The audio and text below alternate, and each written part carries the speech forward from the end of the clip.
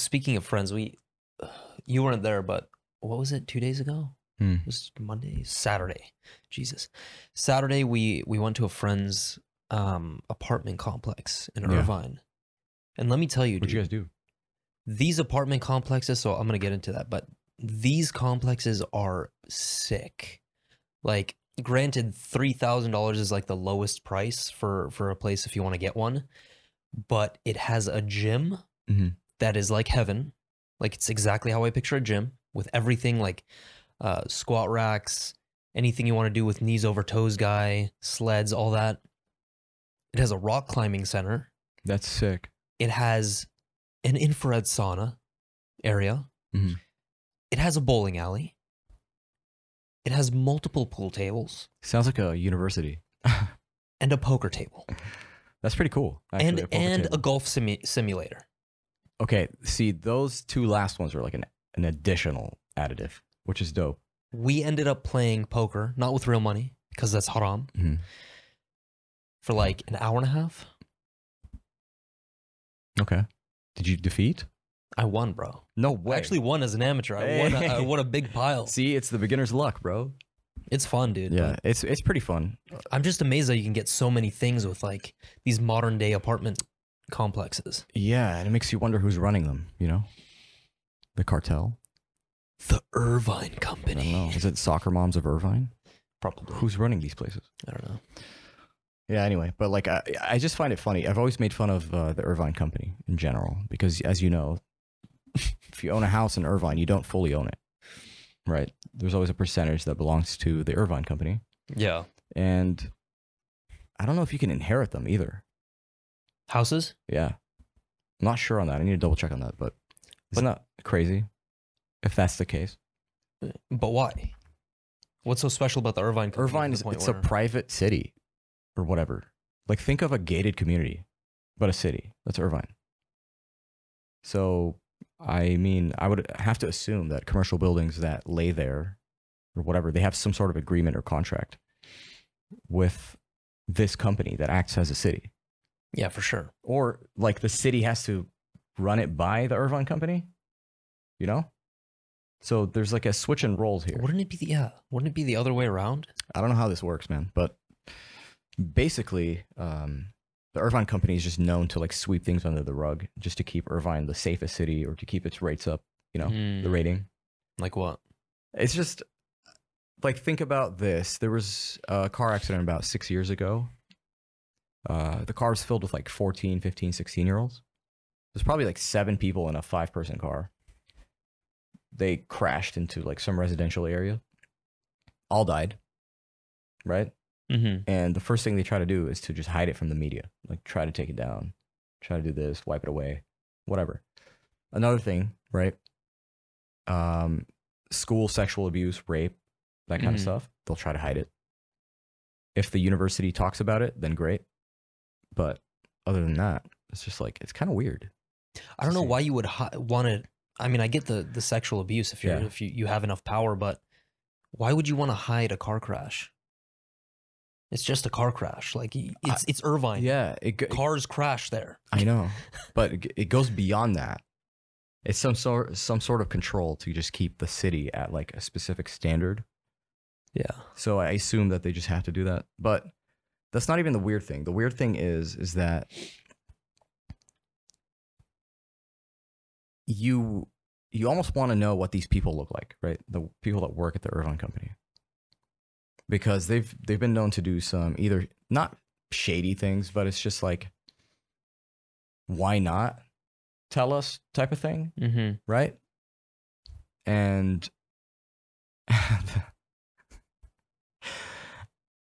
it's just like we've made fun of it to an extent where it's just like, you know, there's like a mass shooting or whatever, and like in Irvine, let's just say that, hypothetically, and you know, the first responders that are there are the Irvine Company.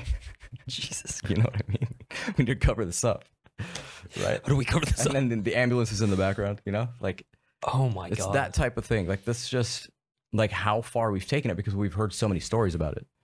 I think I know they have an incredible amount of power. I think I know somebody, like, I don't know them personally, but I've heard of one of the sons of somebody who owns part of the Irvine company has an incredible amount of power, like doing insane stuff on the road with like, you know, fast cars, all this, all that.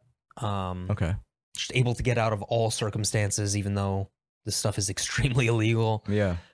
So there definitely is shadiness going on. Yeah. We need to investigate the Irvine company. We do. It's local, so why not? You know, maybe make a documentary about it. The Irvine company. Get ourselves Epsteined. Have you heard about this new island? Keep in mind, we would never commit suicide. I hope you guys know that. Nope. If I have some sort of list, it's being released. Don't worry. True that. But yeah, what's been going on, dude? What's been happening? How's life? Chilling? Chilling like a villain. Very nice. What is there to look forward to these days? In my personal life?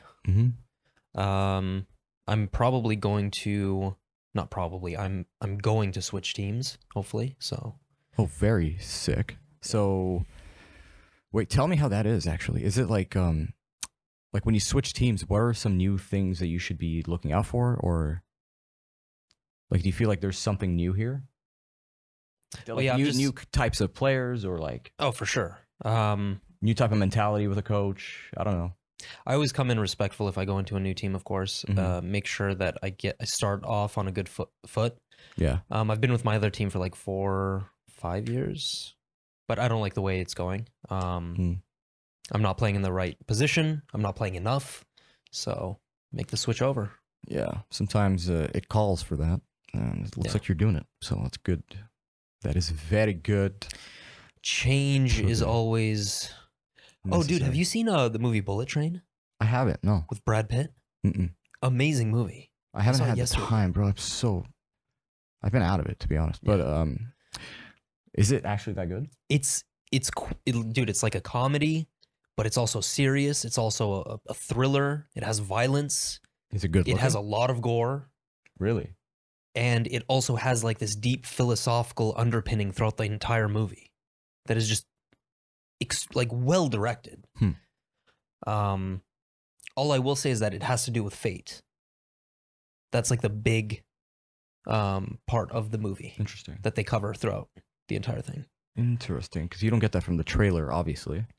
But I can assume because Brad Pitt's in it, it's not going to be a disastrous movie. No, it was an excellent movie. I'm kind of glad that there was like some sort of comedy in it. But I'm surprised that there's gore. Oh, there's dude, like crazy, ridiculous amount of gore. Oh my God. Swords through heads, like bleeding from the eyes. Damn. Nasty stuff. So I should be watching this tonight then, is what you're saying. Absolutely. Hell yeah, bro. And this was a star-studded cast as well.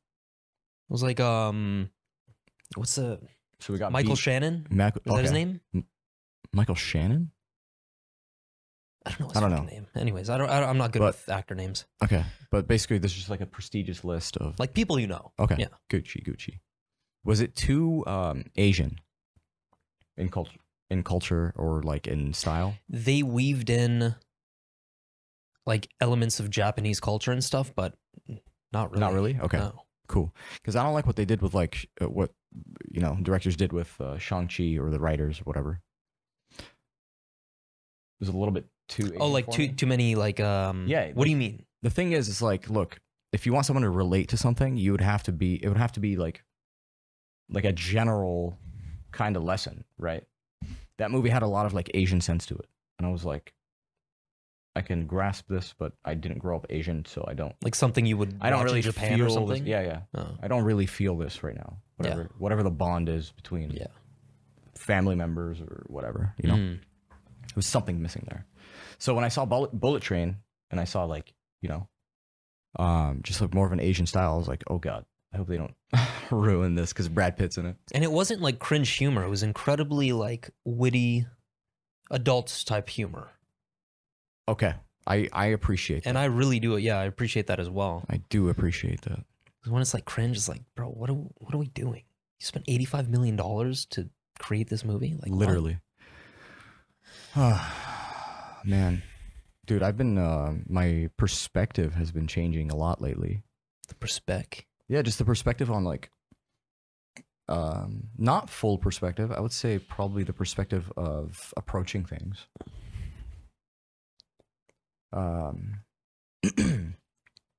think about this. Like, here's my train of thought. It's more like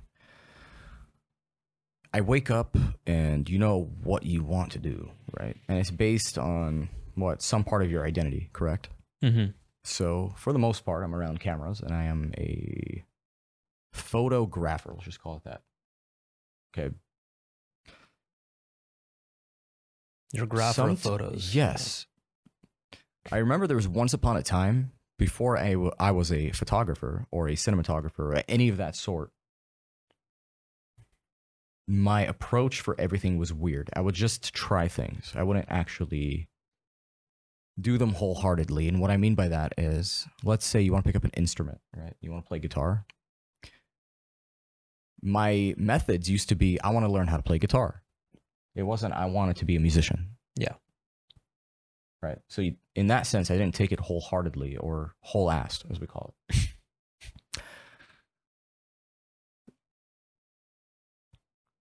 It's fascinating how much of a difference it would make within your journey in completing a task or learning something new, whatever it is, right? In this case, it was practicing guitar.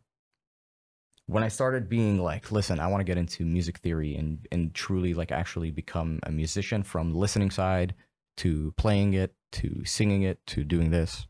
I think it's a good example just because generally most people like thinking about like, I want to play the piano or I want to do that, right? And I took that concept and I started just doing that to pretty much everything. Like every layer that I had that was a part of my identity, I took it and I laid it out on the table and I'm like, how did I start doing that? Like if I wanted to learn how to fix computers, what did I start doing? I started becoming more of a technician. I had to understand software.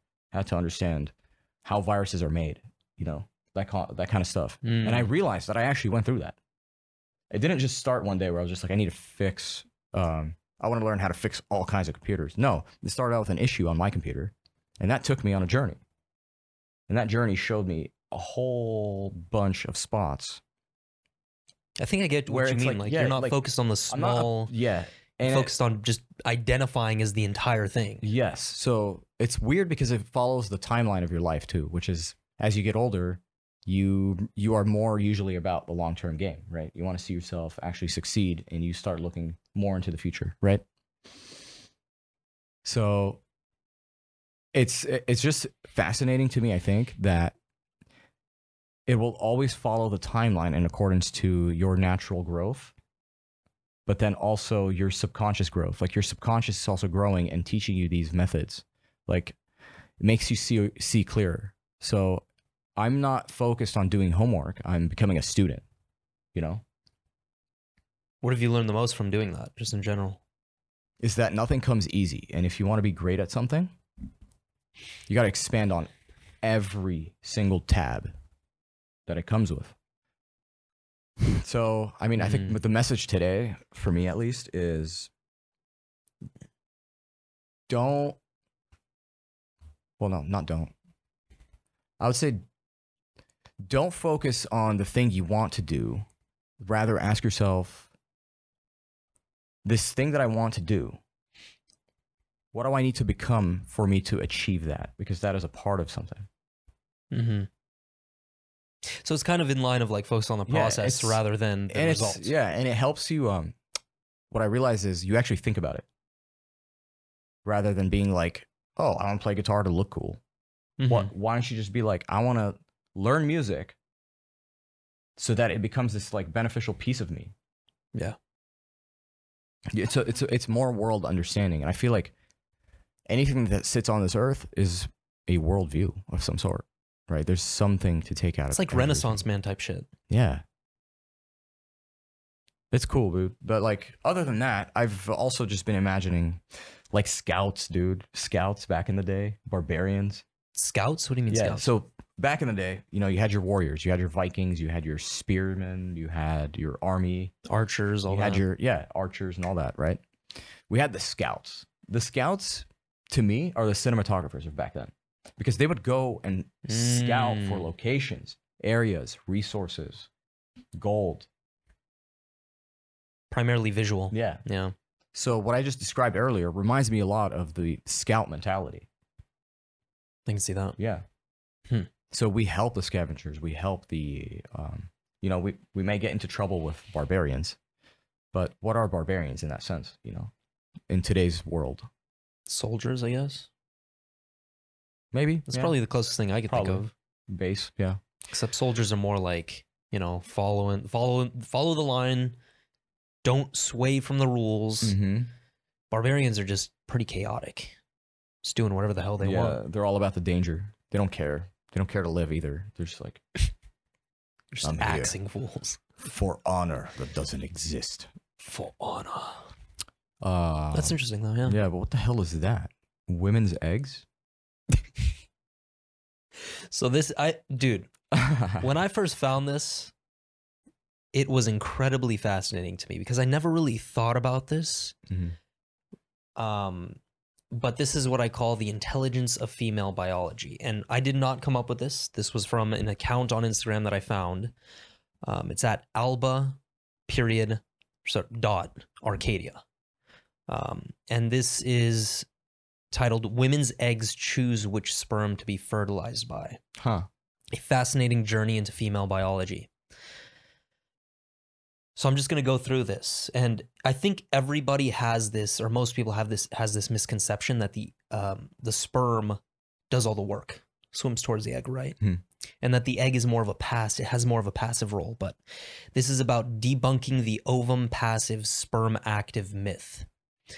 So did you know that there is no such thing as a sperm race? This hypothesis has been debunked for 70 years now. A paper from 1957 already confirmed that mammalian sperm do not have the energetic resources or directional ability to travel under their own power to the site of conception. Mm-hmm. Conception is a female active, male passive process.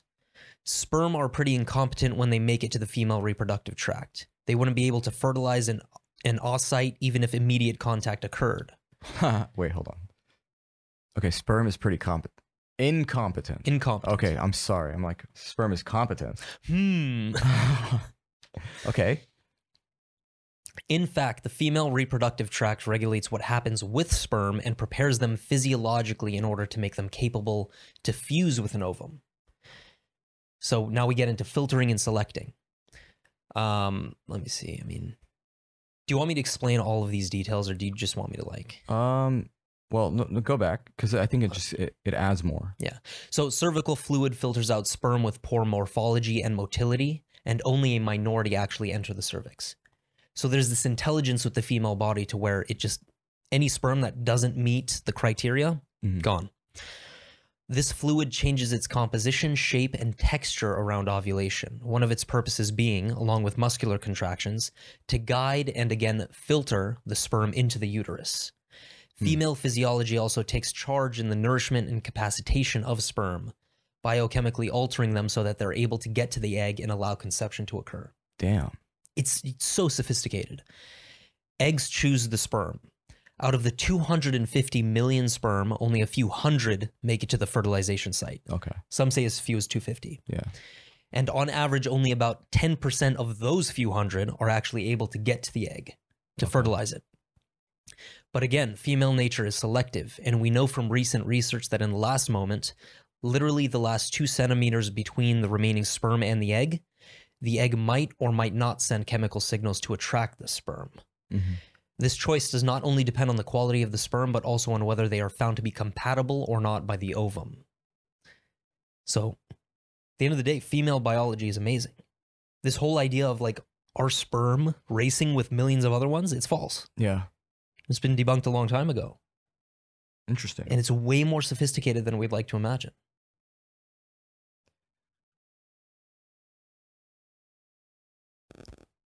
That just goes to show you like the roles we play, female and male. Like, Well, if our sperm naturally does something, and then the egg naturally does something during times of ovulation or whatever, isn't it fascinating that we have personalities too, like people, right? And those personalities can slowly, like, if you really break them down and just remove the details of what happened in your actual life, right? And you just look at the core of a human, it follows that same type of like energy. It does. And this is the immediate thought that popped into my mind. You know, there's a saying that women are the gatekeepers to sex. So they get to choose which man has the opportunity to have sex with them. Yep. And men are the gatekeepers of relationships, meaning men get to choose who they have a relationship with in terms of women. Yep. And many people still spreading their legs, counting 280 bodies plus. Yeah, unfortunately, that's a thing. And smiling about it, which is... But it's crazy because just in the context of women choosing which man to have sex with, based on so many things, and we know about pheromones, we know about, you know, there is something deeper in terms of attraction, it falls almost exactly in line with this hypothesis. Well, this fact that a woman's egg is actually in control of which sperm gets chosen, not the other way around. So we're not, yes, we, It's like, just- even though we're called the sharpshooters, The sharp. right? Yes. What you're saying is we got a sick-ass goalie sitting there that gets to choose the goal. Pretty much, if you want to simplify it that way. Cool. Um, You what like was I gonna that? say? You like that metaphor? I'm just thinking about scoring goals now. Yeah, but you... I almost imagine it as like the egg has this gravitational force. Yeah. It feels like it's a magnet. Because But it's magnetic to only like a certain type of like... Wait a second. The egg is dating. the egg is dating. The egg is dating. It's selecting. And it's selecting. That's crazy. Wait a second. So you're saying that eggs and sperm have a dating world, right? So they had a reservation for 250 million at Maggiano's. Sure. And only 250 came. Only 250 are allowed Yeah. inside the door. Exactly. But then, but then 185 of them went to the bathroom and never came back. So only 10% were eating dinner. No, not just that. They walk all 250 walk through the door. They get to the reception desk or wherever whatever place you choose.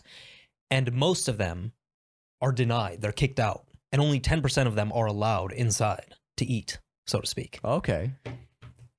And then of that 10%, the egg chooses based on a whole different range of characteristics which one single sperm is allowed to be compatible with the egg. The chosen one. The chosen one. Yeah. And that's how you were born. That's how I was born. That's crazy, bro. Like the egg has to be attracted to that sperm in some sort of way. That's how I see it. It's attraction. Mm-hmm. So that follows. That's why I say when you're alive and as a person, right? We are attracted to things.